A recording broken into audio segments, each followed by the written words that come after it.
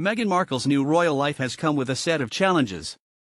Not only has the Duchess of Sussex had to go through royal etiquette training, learn the Queen's strict rules and protocol, leave her acting career, and move to a new country, among many other changes, but she has also had to deal with rumors of a feud with her sister-in-law, Kate Middleton, and a potential Kensington Palace split. Yet, despite all of this, the Duchess of Sussex says this is the happiest period of her life. Find out why, ahead.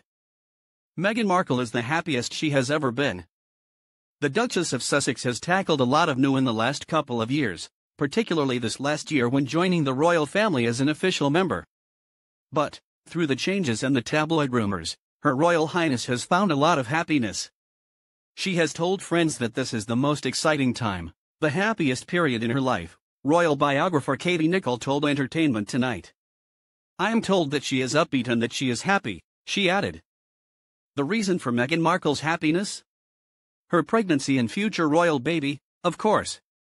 According to reports, the Duchess of Sussex is very excited to welcome her first child with Prince Harry this spring. She's already celebrated with her best friends on an extravagant New York City baby shower and allegedly has plans for an additional shower, hosted by her sister-in-law, Kate Middleton, in London.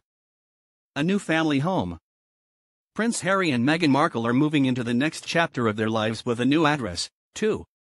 In preparation for a family, the Duke and Duchess of Sussex renovated an estate home called Frogmore Cottage, where they plan to raise baby Sussex and any future children.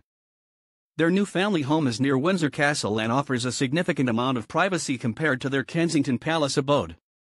Frogmore Cottage features 10 rooms, completed with a nursery for baby Sussex, a yoga studio and gym, and a guest room for Meghan Markle's mother, Doria Ragland.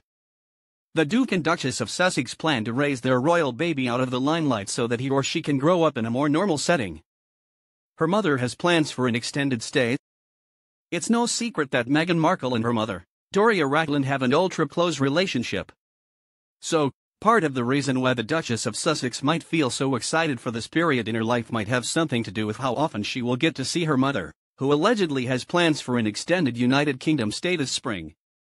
The first-time grandmother reportedly has plans to stay with her daughter and son-in-law during the early stages of parenthood to help them adjust to their new life. Some even believe she could become baby Sussex's live-in nanny. However, Kensington Palace has yet to confirm both scenarios.